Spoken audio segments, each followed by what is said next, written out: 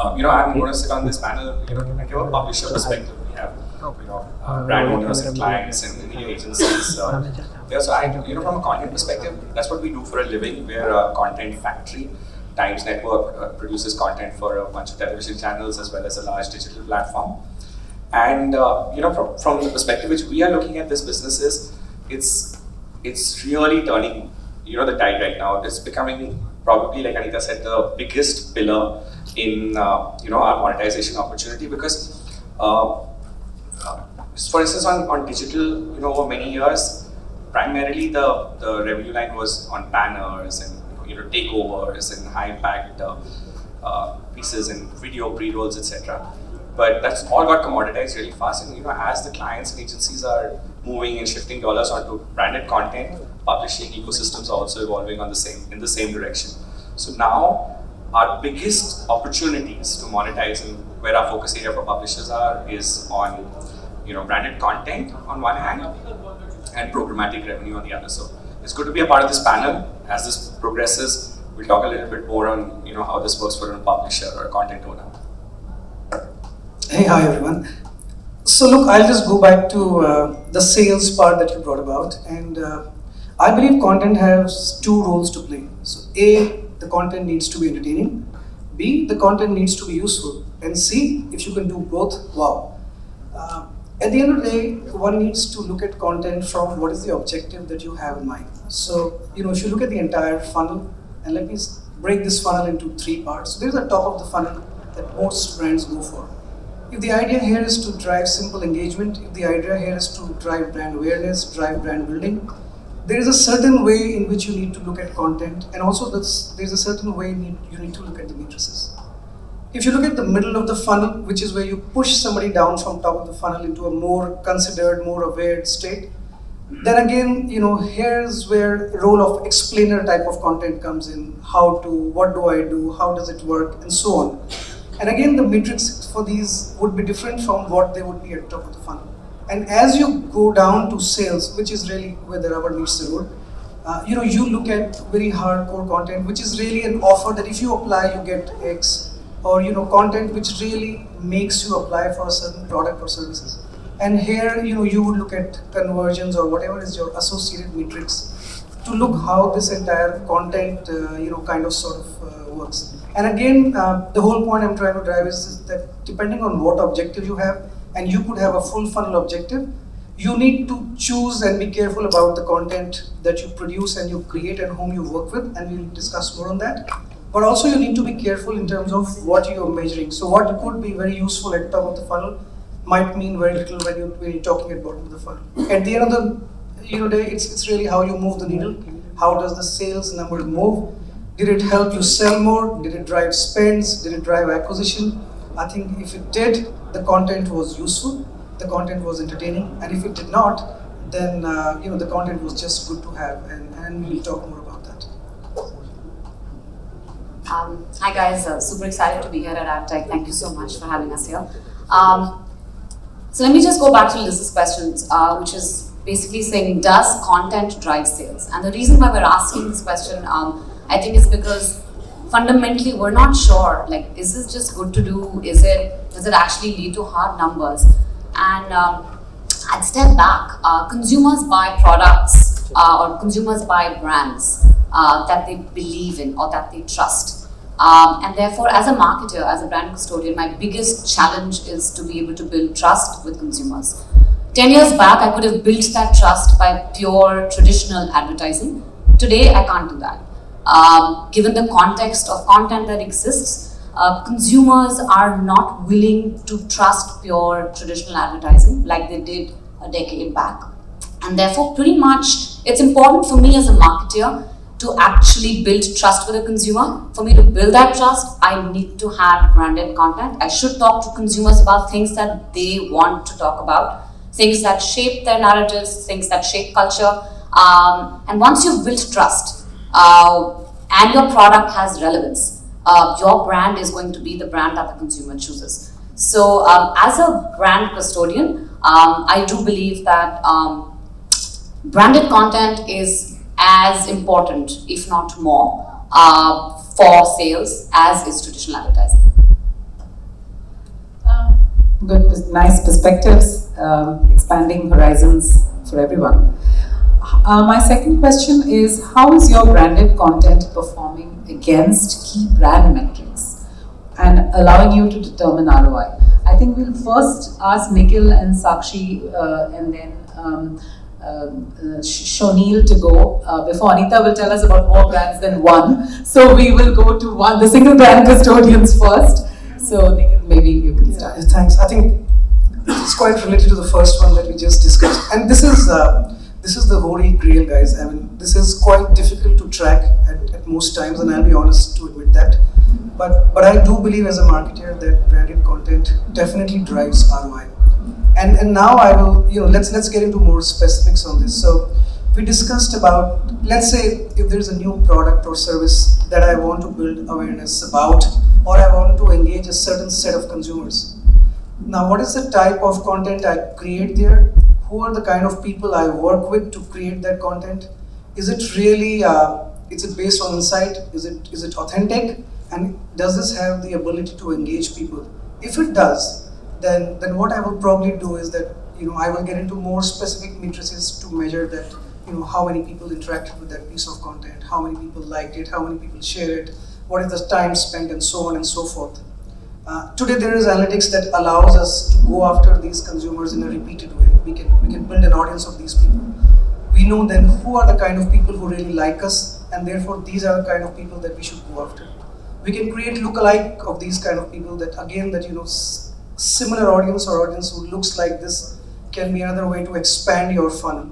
And as you do that, the idea from an ROI point of view is always to continue to push people from top of the funnel to bottom of the funnel.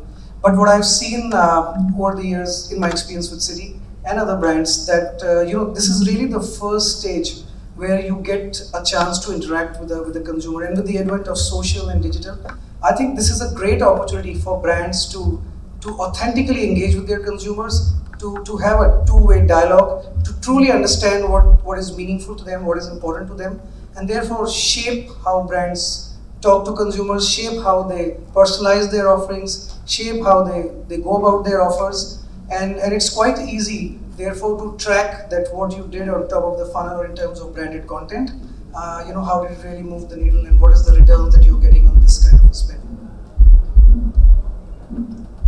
Yeah, actually, I agree with Nikhil's perspective. So, fundamentally, a lot of brand campaigns or marketing campaigns that we would have multiple metrics that we want to move.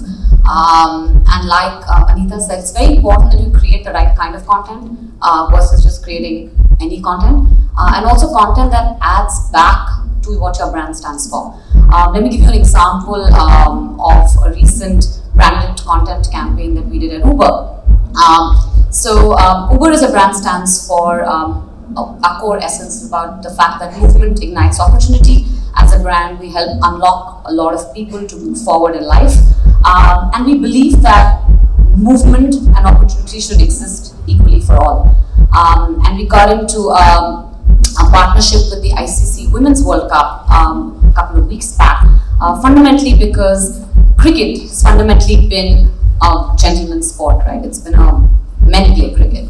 And here there are a bunch of women who are actually going out there and changing the way the sport is, and they're actually moving the sport forward. And we got into really a branded content strategy for the World Cup.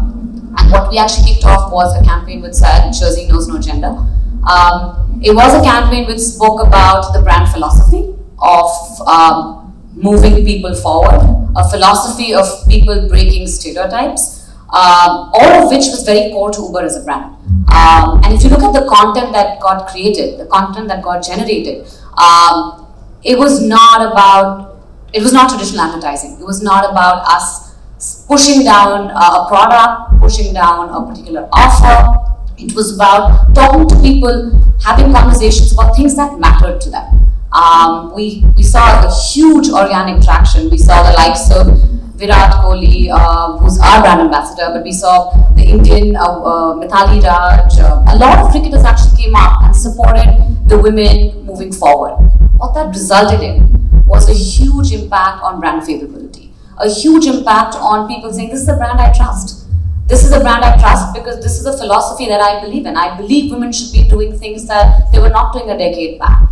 And as a brand, that's when you make a difference. That's when you actually start moving metrics, because what you've done is you've enabled people to have conversations they were not having before.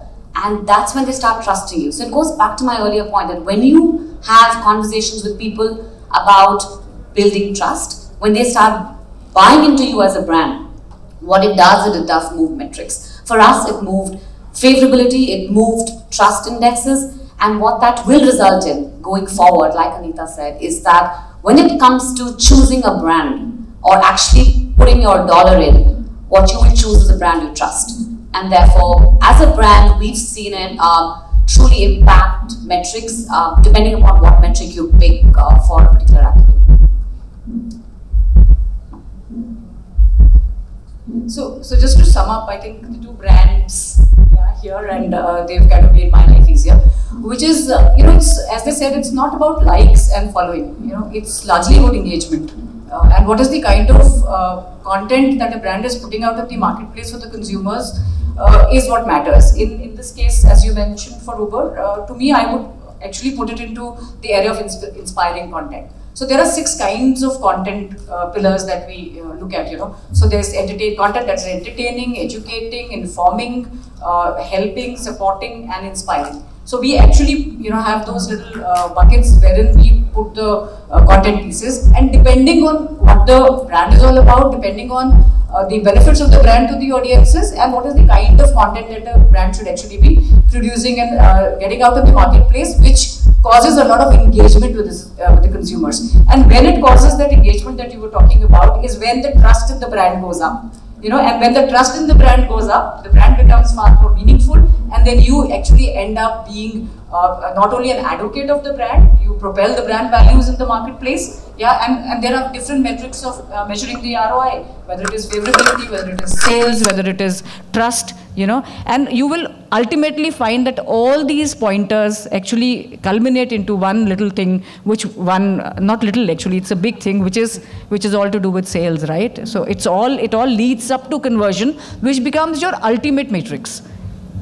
Yeah.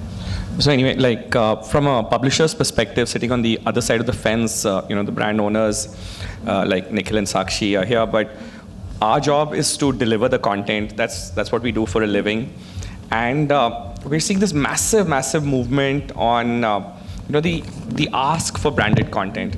It's complicated for us because on one hand, especially being a news publisher, our content has to be extremely focused and honest to itself, and we have the entire challenges of our newsroom delivering objective news. It's a little early days, but I think we're all getting the hang of how to do branded content right.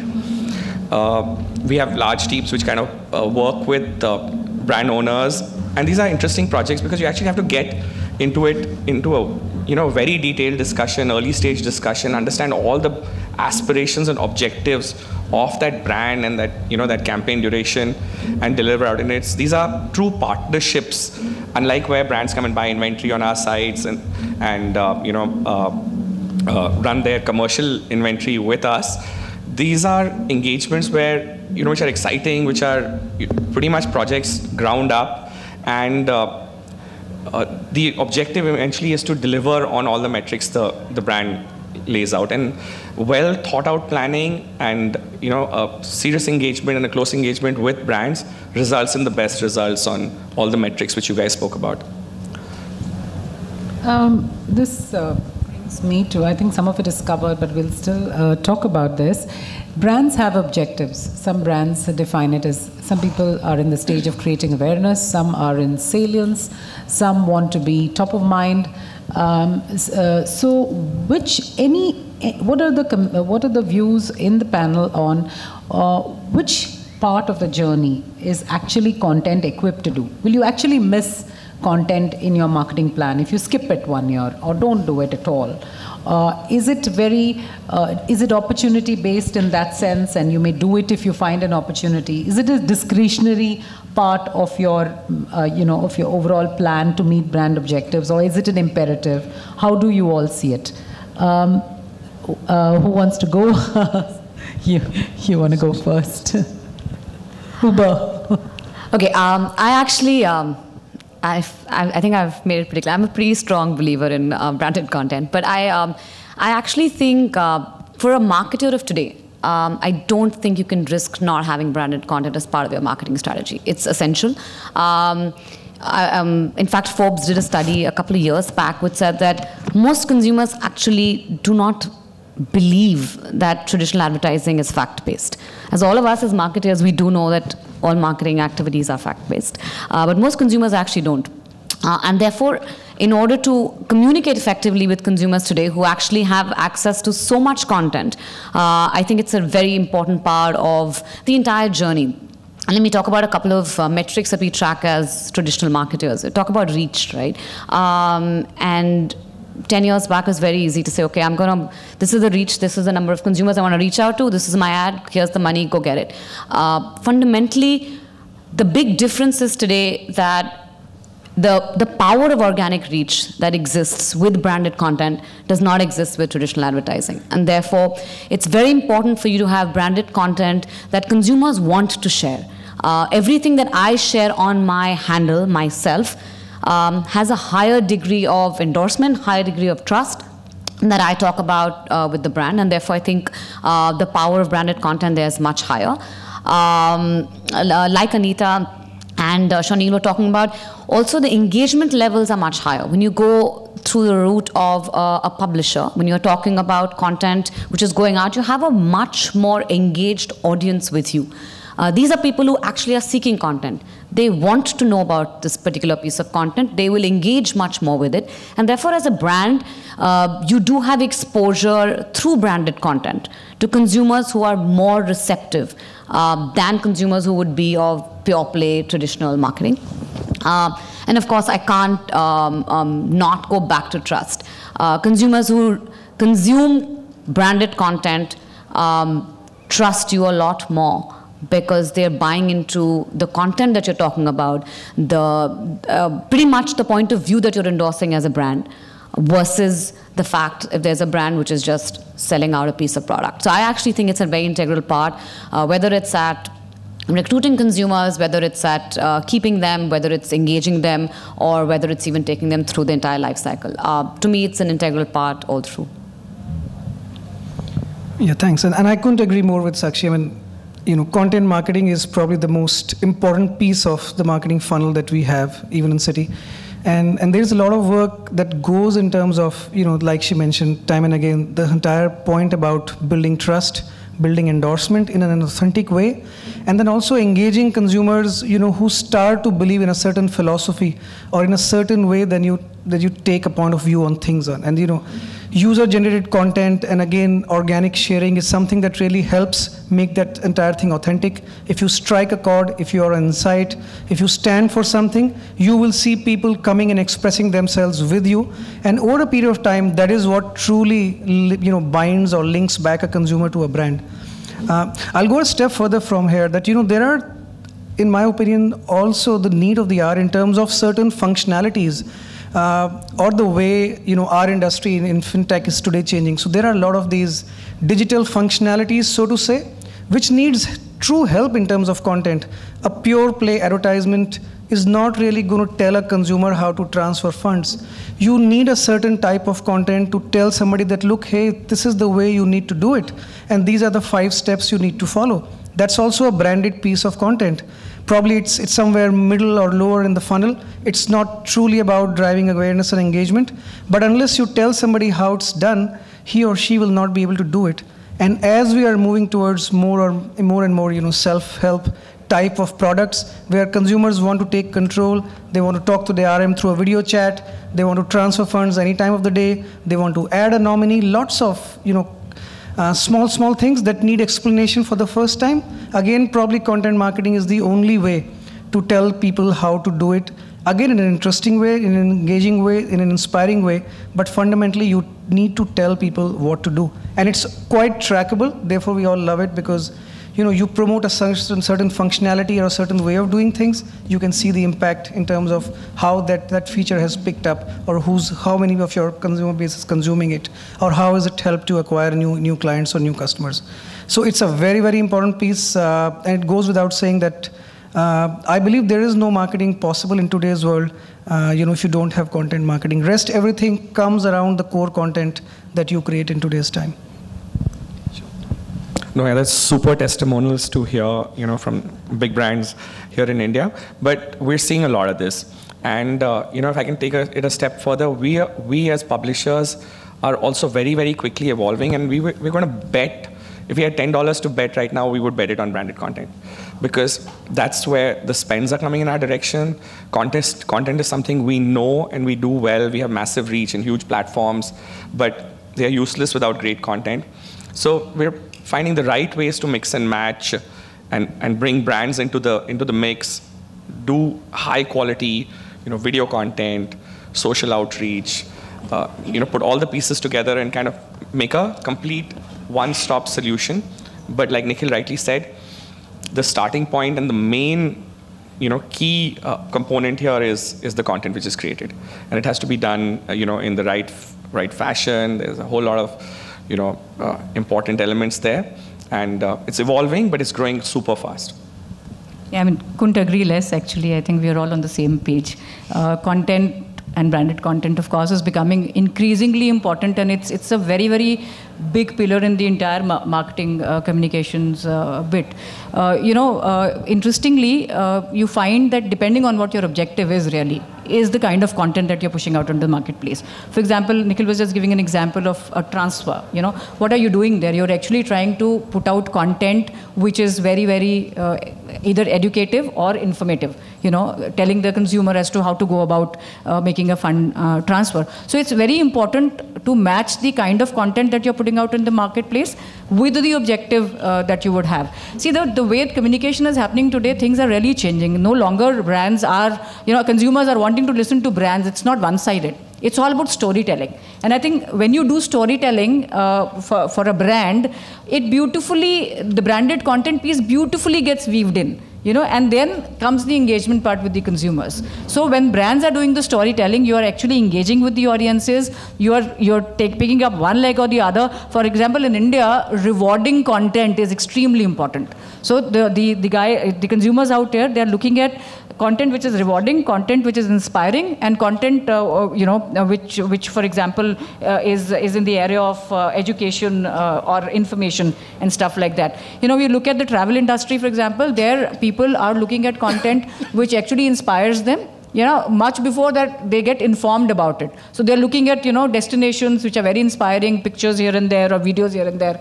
Vis-a-vis an automobile sector, where actually consumers are looking at content because they know a lot about automobiles, they compare a lot online about automobiles, they would want a very entertaining content to be, fed to them. So it completely depends on what your objective is and what is the kind of content, and that's where your engagement is going to be maximum. I think this one we'll start with both Sunil and Anita. What would you do differently to support branded content to optimize its ROI? Are we missing a trick, or could you give us a few your insights? See, the way we look at it, there are three key parameters for branded content to really move in the direction of ROI. Now, all content, because it is content and because it is not Excel sheets, right, there is a different ROI matrix that you put to it. But what we feel is, interestingly, that association, performance, and expectation, these are the three parameters which are very important. Association in terms of how, as a brand, you are associating the content that engages the audiences. How, as an audience, I would expect the brand to perform, and how does content lead to it, and also expectations of the audiences as to, the audience was expecting, for example, you're launching a new credit card, and the audience is expecting a lot of information on the credit card as to what it does or what it does differently, and you're going out there and doing an event with a singer and entertaining the audiences. So there is a complete mismatch. So I think association, expectation, and performance, to my mind, are three very, very important key parameters to gauge content and then to create that kind of content. So from our perspective, I think the most important piece which we bring into this mix of quality, high quality branded content is our own brand and credibility. Because a news brand has to be credible, and large news brands. So we see a lot of clients and brands coming to work for us for the association, which we also add in terms of notional value to that campaign or for that brand. So I think there's a lot of effort on our side to maintain the high quality standards of news reporting and quality journalism, etc.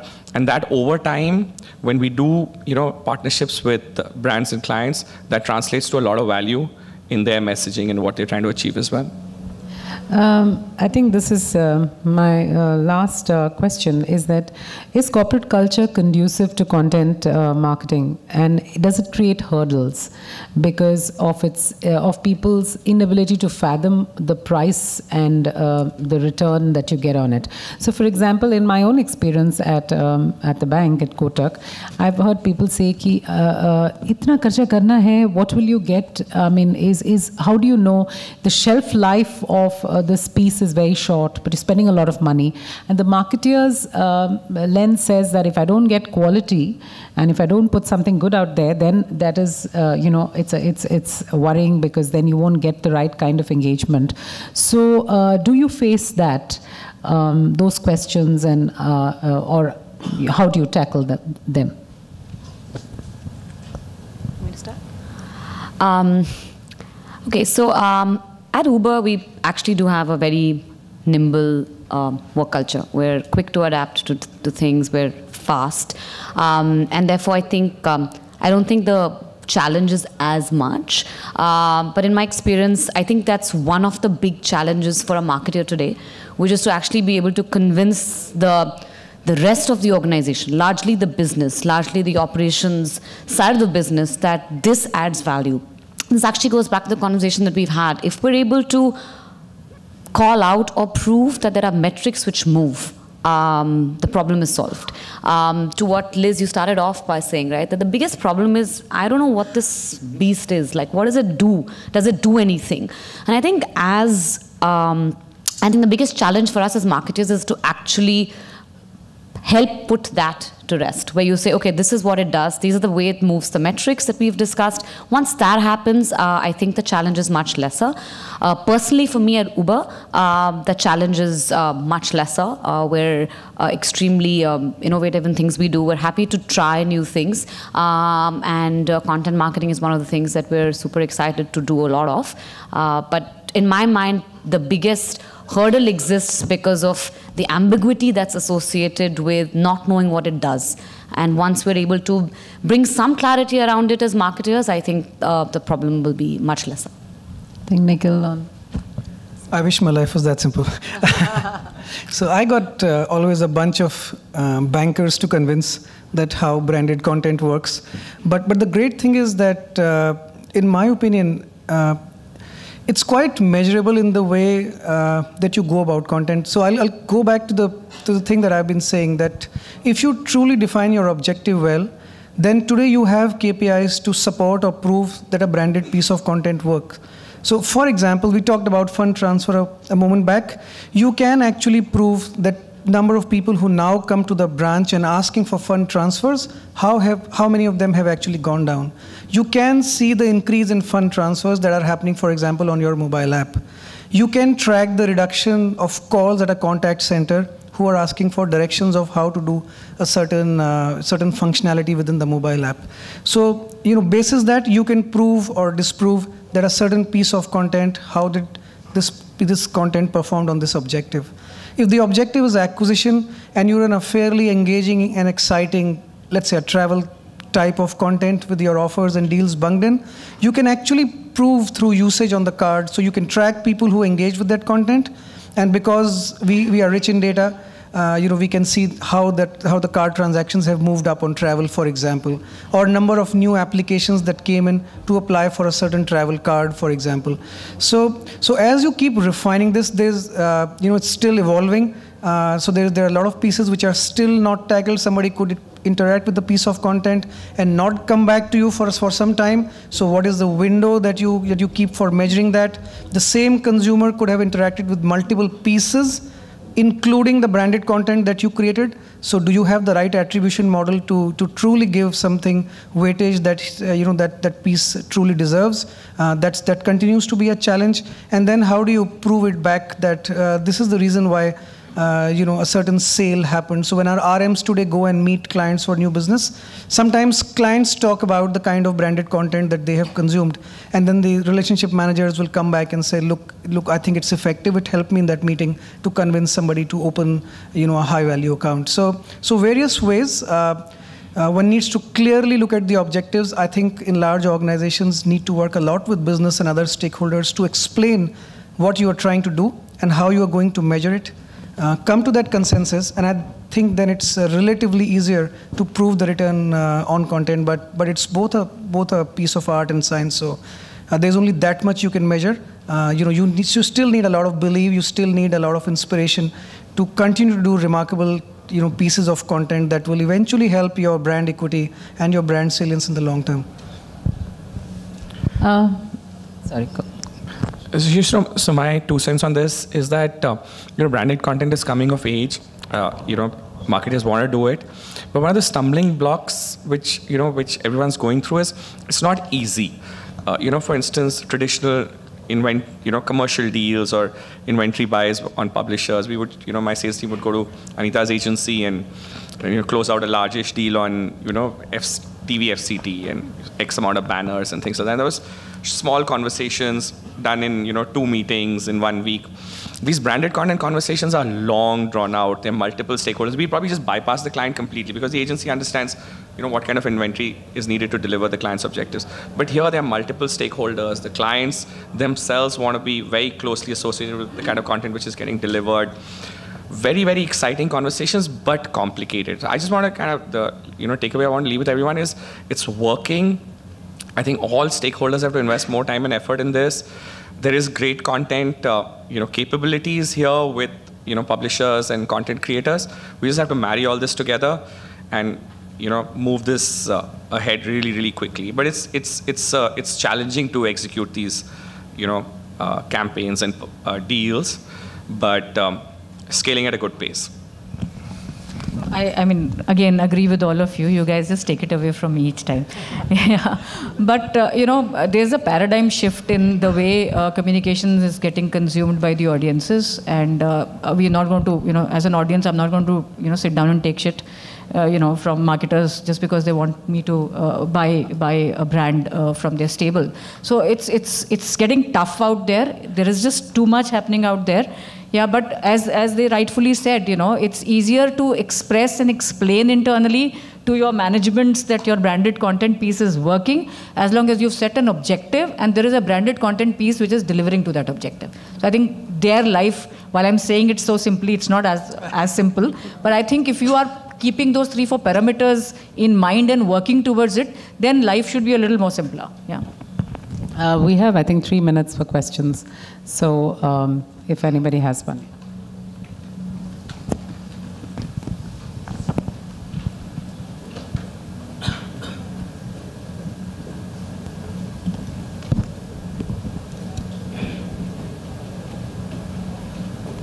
Okay, introduce yourself.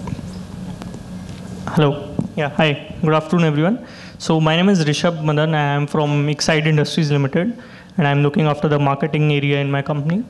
So my question is very relatable to the subject of this discussion.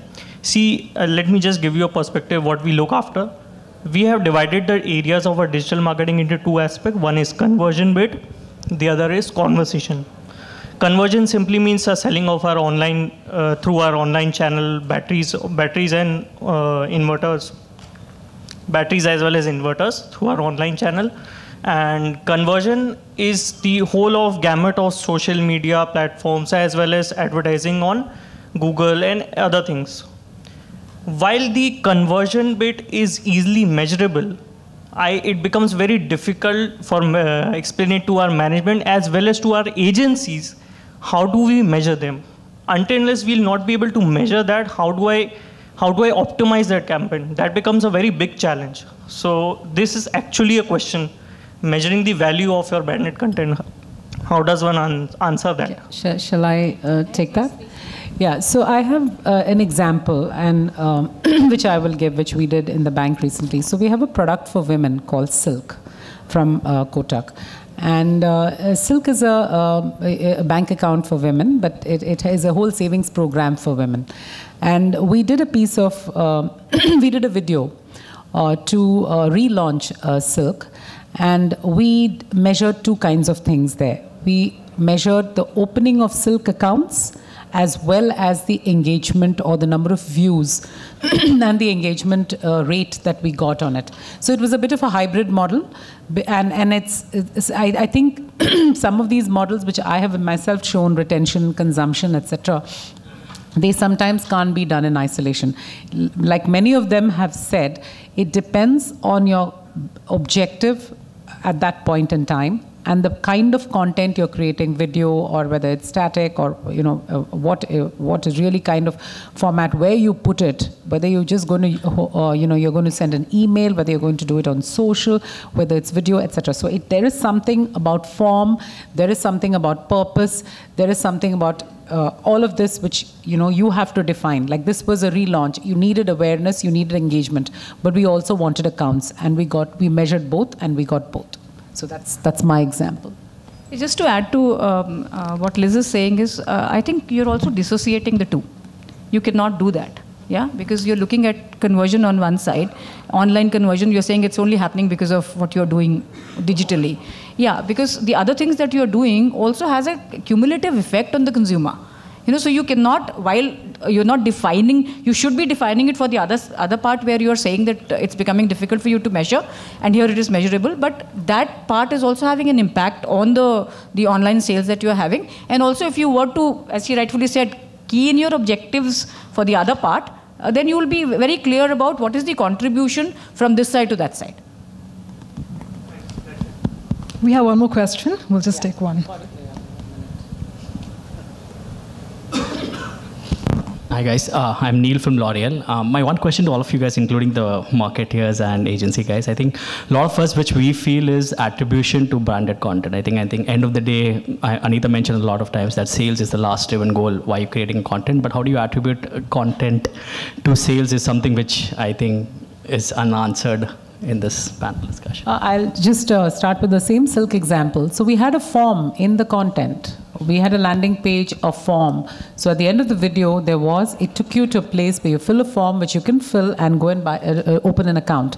So you can often integrate a very strong CTA basis your objective into your content, which the consumer may or may not take basis. Again, the whole, how have you designed it in a way, does it inspire the person to take the next step at the end of the content?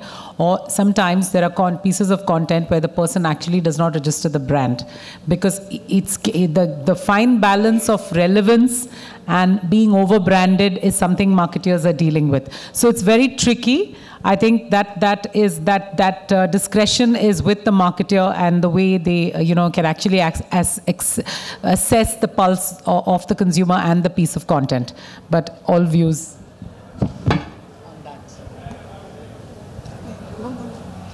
So yeah, actually I agree with Liz, and I hear you because for a pure FMCG consumer good product, it's not as easy for you to relate content as much to sales. But in my experience, what you can do is do stuff like what Liz said, where you have a stronger call to action with your content. You have a lot of analytics now available. You have a lot of lift studies that you can do, which actually tell you what's the probability of this consumer actually going out there and buying that piece of content. It's important for you to continue doing re-engagement with that consumer, where there's this guy who's seen your content, you re-engaged with him, you actually figure out whether that resulted, not today, maybe a week later, maybe a month later, into a purchase.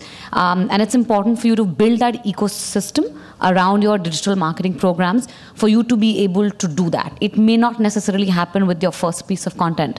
And for example, for a lot of us, where a lot of our marketing investments, both in time, money, effort, happen online, it's it's part of business. But for a lot of consumer good companies, that's something that I think needs to be built in for you to be able to actually follow through the consumer journey to actually know if that translated into purchase. But there are enough tools available today which will allow you to be able to track that in a fairly significant manner for you to be able to actually say, guys, this works. Yeah, no, I think you answered it brilliantly. And having worked in FMCG, I can understand your challenge because yours is not a straight-through fulfillment on the internet. So how do you correlate back to sales? So, one is that, like Sakshi mentioned, you can engage and re-engage. And the beauty of doing this is that you can have separate pieces of content for each type of engagement. So somebody who's interacted with your video film, the next time you throw a piece of content to the same person and you can build cookie pools, you can build audiences, can be a little more educative. The third time it could be a different aspect or a different feature of the product. And at the end of the day, for FMCG, you can measure a strong intention to purchase or a strong band lift. Now, how will you correlate it back to an offline sale? If the sale goes through Amazon, maybe you can use pixelation and you can track that. But the real life is that somebody will go to a retailer and do that purchase, and at that time, probably you will have to engage and see the differential between people who interacted with your pieces of content versus people who did not. Or in separate IPs where you do this versus where you do not. And you can see the incremental value. You can use consumer surveys to measure how did they learn about your brand, where did they find out more about you. And this will give you a fair amount of confidence that what you did on the piece of branded content, that it really led to sales or somebody just interacted and fell off somewhere in the middle. I just want to add to what Nikhil is saying, especially because of the challenges that you would face because you're a FMCG product, really. Consumer surveys are a good tool. I don't underestimate it. When I made my transition from consumer goods to Uber, I remember the first thing that I was pretty surprised was that consumers actually respond a lot to things that you ask them. And therefore, when we go out to improve a lot of things in our products, we actually reach out to our consumer base and get some really solid information. And a lot of times, it's good to go back to your consumers and ask them, did you see my content? Did you make a purchase? You'll get a decent enough sample size to tell you whether it's working or not. Yeah, so since we're out of time, we wouldn't be taking any further questions, but I would request all the delegates to connect with our speakers offline a little later. Thank you so much. Thank you once again for an interesting panel discussion. A huge round of applause, ladies and gentlemen. Thank you. Thank you so much. With that, let's